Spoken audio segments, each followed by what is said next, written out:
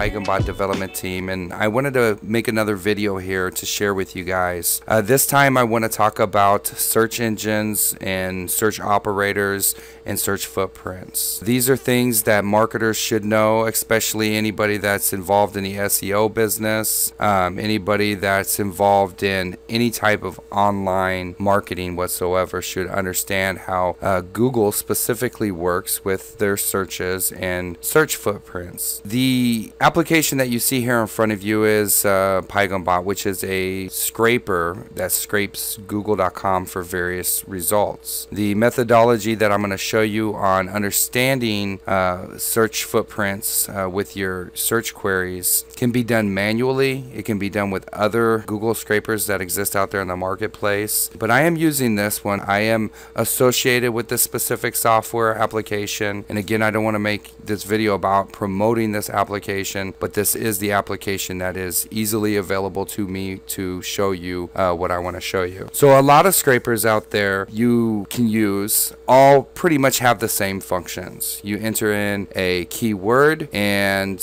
you hit the button to scrape. Now what this is doing is it's simulating an actual search that a regular person may make on google.com in a browser. So for example, in this instance, I have searched the term SEO companies. You can see the results that come back. These results do change. You know, Google's algorithm changes rankings of websites for various keywords on minute by minute basis. So every time that you go to a search engine and search a key term, it is possible that you are gonna get different results, and your results can vary by area that you live in, geographic area. It can also vary by the type of websites that you visit. May look a little bit different than what yours will, but that's not going to disrupt what I'm going to show you. So one question that I get asked a lot in my consultations with people are they have a piece of software, for example. Now whether it's this software or another scraper out there, and they just enter in their keyword and they see that they get different results than what they see in their browser. Most scrapers out there operate on keyword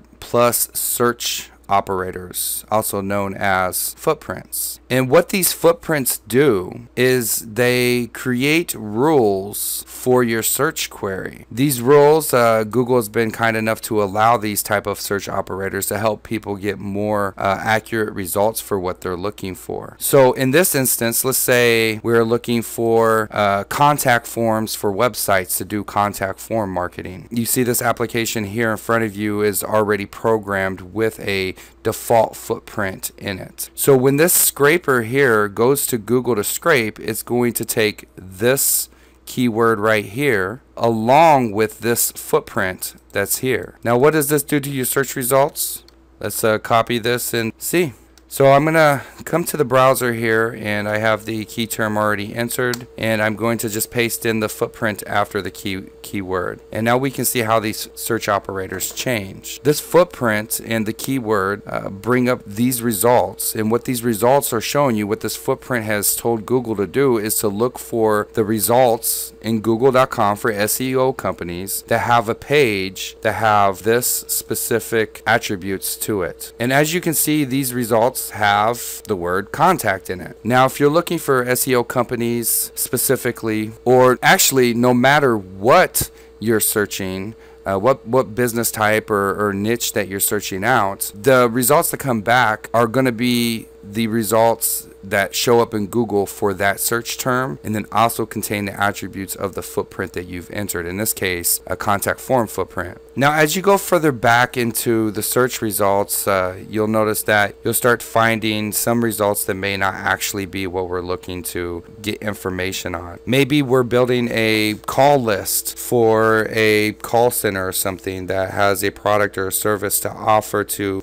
marketing agencies, SEO companies, etc. But at the same time, I want to make sure that my information that I'm acquiring isn't tainted. So there's a few things that few techniques that you can do to actually manipulate your query so you get more accurate results. You see here, for example, we have a real estate agent listed in search results for SEO companies. Now, obviously, this is not what we're going after. So let's say maybe I want to make sure that I am just getting information on SEO companies, I can add and modify my search footprint with additional rules that can reclassify that. So as you can see here, I'm typing in the term in title SEO. So what I'm telling Google is to provide me websites that show up for the search results for SEO companies that have a footprint page, or a page that contains the word, your email, subject, message, etc. on it. And now I'm also telling it to look into the meta title of the search results and only give me results that have in the meta title the word SEO. Let's see how these results change. Wow. Now we can see that these results changed a whole lot. And let's go back further and further. The results seem to stay pretty consistent no matter how far back that we go. We definitely have a part of a footprint that is going to have the right type of results by adding that requirement where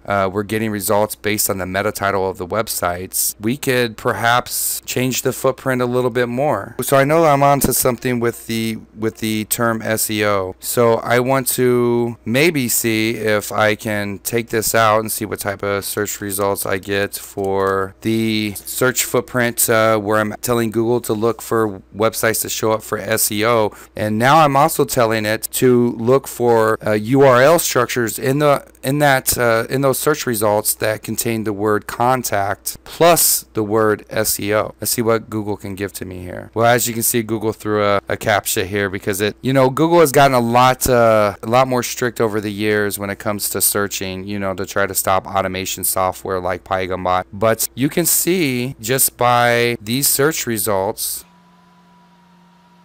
we're definitely onto something. All of these results pretty much see, no matter how far I go back, SEO companies. And as we are getting back even further, you can see that the results are maintaining the consistency of websites that we are looking for. So I want to go back to the first page here, and let's take out the word SEO because I just want to double check here with my little example how different the search results are. Now, let's say I wanted to get a little bit more geographic here, and let's say I wanted to search, for example, SEO companies in, let's see if I can modify the in URL structure to exploit what we know about these other country Google extensions. So I took out the your name footprint, I took out the subject line footprint, and I'm going to leave the rest of the footprint as my last search query. This footprint right here is still okay. For the simple fact, to find contact forms, we're still looking for URLs that have the word contact in it, plus the word SEO. Let's see here. As you can see, the results here are coming back for ones that have .co.uk. You can continue to play with your footprints, and you can actually change the results that you're getting by using different footprints for your search queries. And this is especially important if you are scraping Google for search results and you want specific type results, because you're going to get results for websites with one footprint and the same keyword that are different than search results that you use with the same keyword in a different footprint. Now, some of the sites may be the same in those search results, but I guarantee there are going to be different websites that show up for different search keywords and search footprints compared to others. Let me modify this a little bit. Let's say we're going to minimize our contact form footprint a little bit because I want to see what type of results I get with using a shortened version of the page footprint. And I'm still getting awesome results for what I'm trying to target.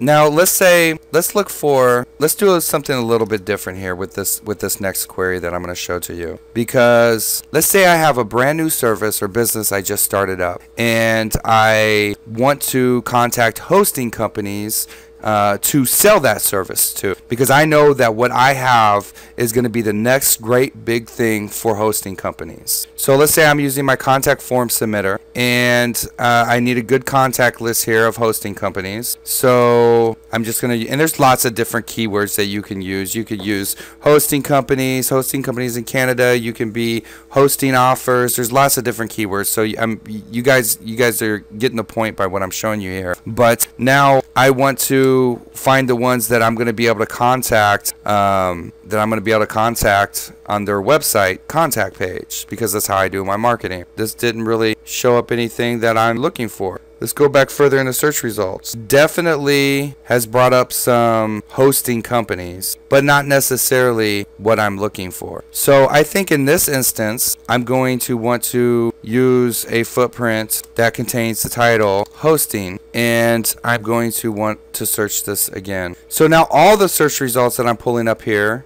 have in their meta title the word hosting, and I do wonder if this is going to stay consistent. It's pretty consistent. So maybe if I modify my footprint a little bit and take out some of these other requirements, and maybe if I change the end title URL, well, first thing, let me see what type of results I get with this footprint. So these are pretty good results, very similar to the ones that we had, although I see that some of these results aren't for what I'm looking for. So I'm actually going to change my keyword, simply because this keyword may not be the most accurate keyword that I'm looking for. So I'm going to add web hosting companies as the search query term, and you can see now this time it seemed to be pulling up websites that are pretty accurate for what I'm looking for. Yeah, I would say these are pretty accurate. And let's change this a little bit here. Let's look for companies that, let's do a very similar one that we did for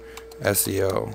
We'll add the term hosting behind it. Yeah, now this is looking pretty promising as well. But you know, there's a lot of these WordPress results that I'm seeing in several of these footprints. So as I want to show you in this example, we want to minus any site that has WordPress in it. Now none of the search results will have the word WordPress in it. But let me try another footprint that may actually bring me a little bit more results here. Now as you can see, I'm deleting even the part of the page footprint requirements for looking for pages that may have contact form elements on them. And even though I'm looking for contact pages, in this instance of the footprint, it's still okay. And the reason why that it's still okay is because we still have part of our footprint as in URL contact. So the search query is still telling Google to look for websites that have in that URL structure results with the word contact in it. The results should come out to be more than any of the other footprints that we've utilized so far. This is simply because there's not as many requirements or filters that we're having in place for the Google search. Yeah, as you can see, this result brings up a lot of pages here. So there you go. Everything you need to know about searching Google with footprint operators and keywords in less than 15 minutes. If you're interested, you can get actually a free download of the definitive keyword and footprint list by clicking that info box up in the top right corner, and you'll be able to go there and download the definitive keyword and footprint list.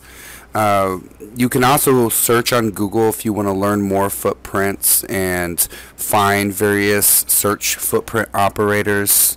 There's quite a few of them that will help enhance your Google searches. Anyways, I hope that you guys find this video helpful and useful for your marketing every day. Until the next time, peace out.